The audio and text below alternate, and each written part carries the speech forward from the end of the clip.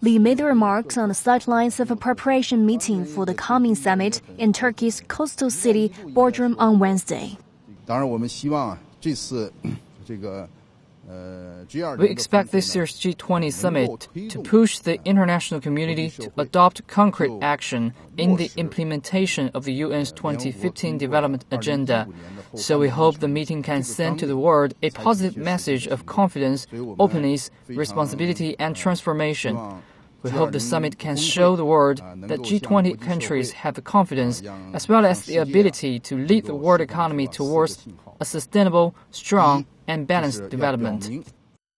China will hold the rotating presidency of the G20 next year, and the Vice Foreign Minister said preparation work for the 2016 summit is well underway. G20 members as a whole account for 85% of the world's total economy and 2/3 of the entire global population.